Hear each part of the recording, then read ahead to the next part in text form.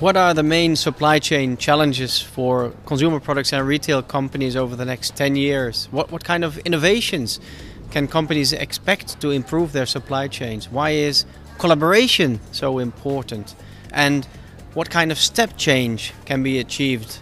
Those are the things that are described in the 2016 The Future Supply Chain Report.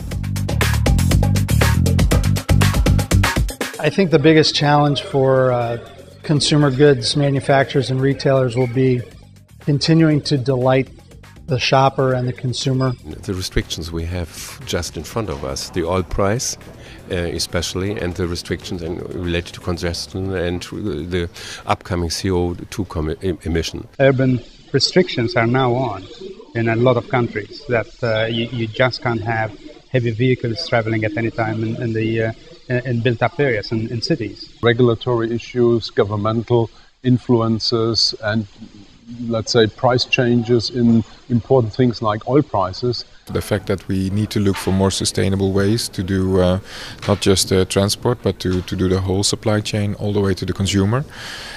Given the current energy prices, given the need to still improve also customer satisfaction as well as supply chain performance.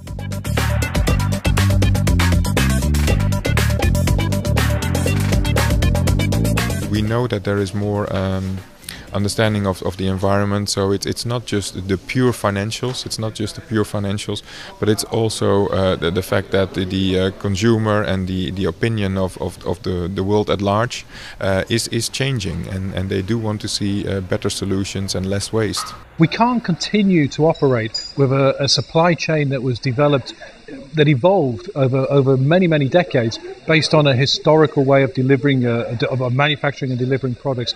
The world's changed, and we have to change our supply chain to adapt to it. We need to be sure that we deliver just in time and in due time and with the right means. But when you see the rise of the transport costs, that means that the organization, the process must be really different, and at the end must provide better service than what we provide. So external factors mainly will drive the need for a change. What our supply chain has today that it didn't have in the past is access to information. And at the end of the day, our supply chain runs on information. So if we want to bring innovation to play in the supply chain, we need to start by thinking about the information that's available and how we can incorporate that into better supply chain programs, more efficient supply chain, and just a better overall experience. Technologies like the electronic product code using RFID provide what we call actionable visibility. So it improves productivity by taking some of the human resources out of the supply network, and yet we have more accurate visibility to what's actually happening in the store. So visibility is a real breakthrough area for me. And for us to really delight that consumer, which is the goal and focus of each of us, we're really going to have to come together to use that data and turn that data into information that can drive changes in work process and workflow at store level to really enable things like driving improvements on-shelf availability and driving in-store execution. There's the real innovation in how do you work together, and information is essential to do that. So I think that side has been stressed in this report particularly. We have a duty of care to do as little damage as we possibly can to the environment from our operations, and by collaborating much more with retailers and other manufacturers, we can make our supply chains much more efficient and therefore significantly reduce our carbon footprint. Historically, we have a manufacturer supply chain for the manufacturer, a retailer supply chain for the retailer, but that's really unworkable today. That's just got inbuilt inefficiency. So by collaborating, by working together, not just manufacturers and retailers, but also our suppliers, our third-party suppliers, our logistics, our transportation people, by working together, we can create a far more efficient collaborative model. That's why collaboration is so important. Collaboration is really the delivery of all we want to achieve.